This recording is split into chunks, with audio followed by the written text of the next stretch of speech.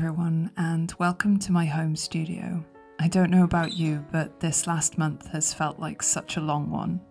It's been dark and rainy here for the whole of January, and I'm so looking forward to the spring.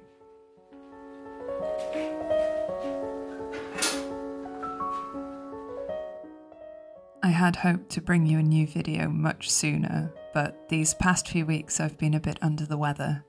I've had a cold that made me sound more frog than human, so I took the time to focus on sketching and resting.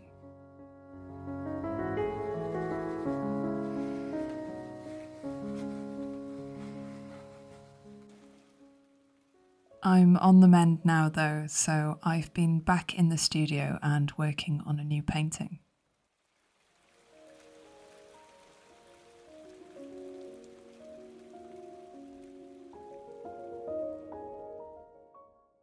Recently, I posted a question here on YouTube asking if putting your work out onto social media affected your creativity. While many of you expressed resilience, a few of you told me that it took its toll, and I must admit it does have an impact on my creativity too. Over the years, I've sensed a hollowness creeping into my art, driven more by algorithms and performance metrics than the genuine joy of making things. I found myself shying away from drawing the things I wanted if it didn't align with social media success, which is really kind of sad.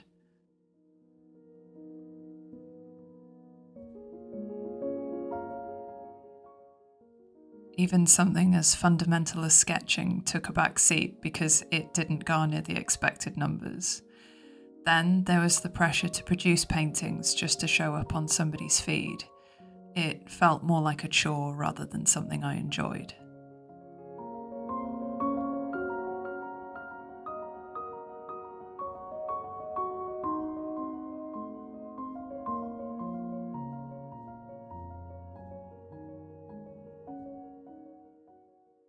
Measuring the worth of my work by the fickle numbers of social media wasn't just detrimental to my art, it hurt my soul.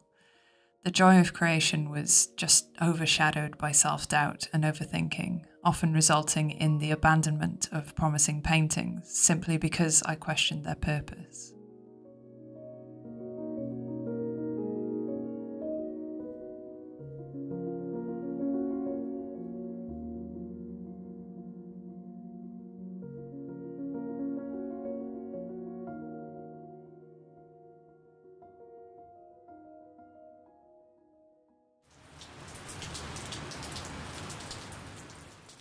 So I was just working on flattening the layers and I made some kind of mistake with it, and look what happened. Ta-da! I don't know, I just think this looks kind of cool and interesting, so I'm gonna run with it. Where is it? There it is. So, I've been working on this painting all morning, but it's finally stopped raining outside, so I'm gonna go for a walk.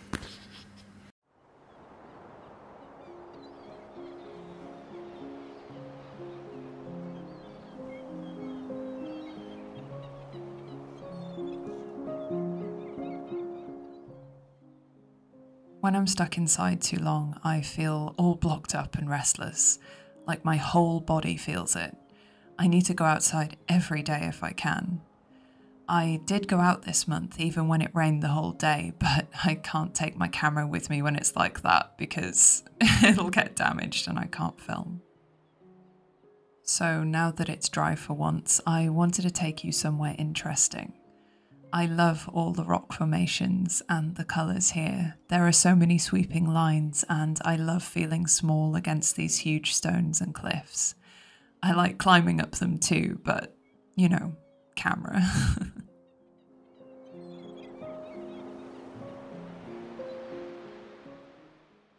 I know some of you don't have access to places like this, so I really love to share them because they inspire me so much, and I kind of like to think you're all having a mini holiday when you watch these. Maybe watching them can go some way to help you stop overthinking for a moment too. So I'll just let this play out and I'll see you back in the studio for the rest of the painting.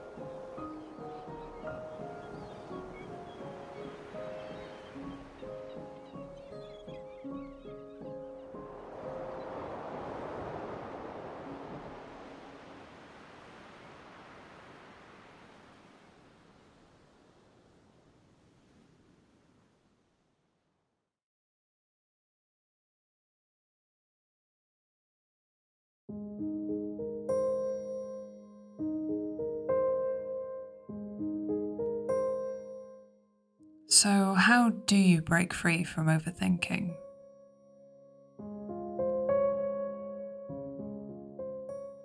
It's a real challenge and an ongoing journey that I'm still navigating. However, I want to share with you some of the things that have begun to reshape my creative process, making it easier to paint without letting my thoughts get in the way.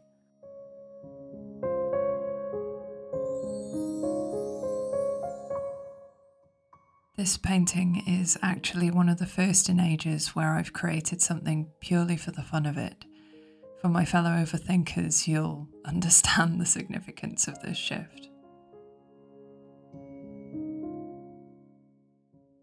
The process of tackling overthinking started off away from my work.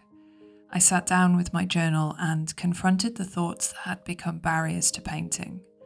I wrote down all these concerns, regardless of how trivial they appeared, and this began to unravel the knots in my mind.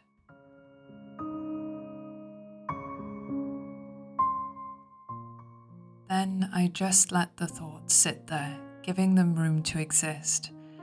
By looking at your thoughts and saying, "So what?" you'll soon realize that the power they once had is no longer there, and they'll begin to dissipate. This exercise bears some resemblance to mindfulness meditation, where you grant your thoughts the freedom to breathe without resistance. Often it's the resistance that brings discomfort rather than the thoughts themselves.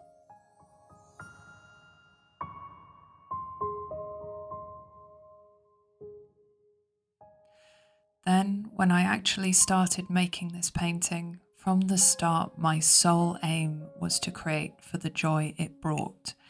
The outcome didn't require some profound meaning, nor did it have to meet any external standards.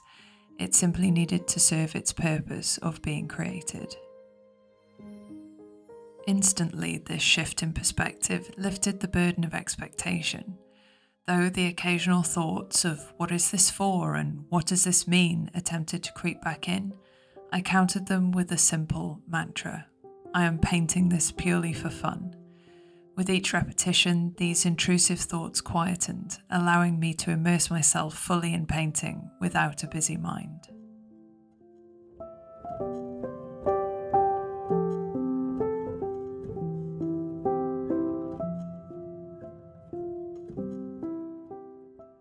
The next part of my strategy focuses more on the social media aspect. I realised that a lot of my anxiety came from scrolling through my timelines. I would lose hours to this and come away feeling like I wasn't making the right work or doing the right things. If this sounds familiar to you, then welcome to the club. I needed to achieve the balance of being able to post and interact with the people kind enough to comment on my work without getting sucked into a few hours of scrolling. So my solution to this was to use browser extensions to eliminate access to my timelines and remove the apps entirely from my phone if I can. This means that I can still post and reply to people who comment on my work, but I can't use the other functions of the platforms. Now I simply can't see what other people are doing. I still catch up with my favourite artists, though I just do it in a more controlled way that doesn't take hours of my time. It's quite scary how much brain space and time these apps take up, so I feel it's important to regain that by limiting our usage, especially if it's affecting our ability to enjoy making things.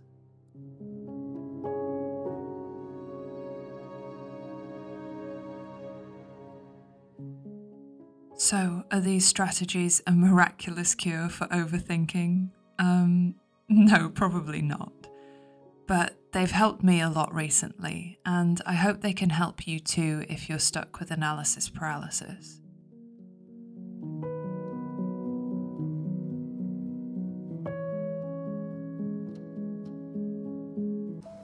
What's strange is that even though I set out to create a painting purely for the fun of it, it did end up having a lot of meaning for me. Meaning can come just from the fact that you decided to paint today.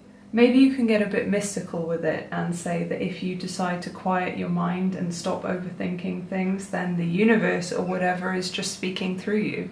Or maybe you're just giving yourself enough room to make what's really important to you. Whatever it is, however you want to view it, I think it's valuable that you're just making things. It doesn't matter.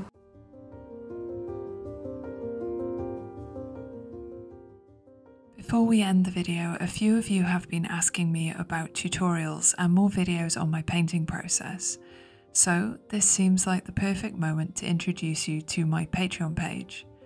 Unlike the restrictive nature of other social media platforms, Patreon provides more of a community atmosphere where I can freely share whatever content I please without the restraints of those pesky algorithms. On my Patreon page right now, you can find all sorts of behind the scenes content, from works in progress to finished paintings and a secret sketchbook. There are even comprehensive process videos showing my work from start to finish. Occasionally, I'll even offer extra goodies like brushes and texture packs just to say thank you. Over the years, I've maintained and updated my Patreon, so there's a whole bunch of archived material alongside fresh content being added as frequently as I can.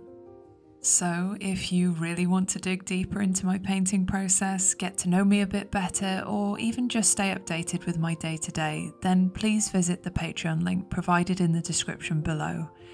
It's not only a fantastic opportunity to gain some more insight into my work, but it's also a wonderful means of supporting this channel and becoming an integral part of our little community. With all that being said, thank you so much for hanging out with me today. Happy creating, and I'll see you next time. Bye. Did I actually just wave when I said that? Yes, I did, so you can all imagine that. Bye.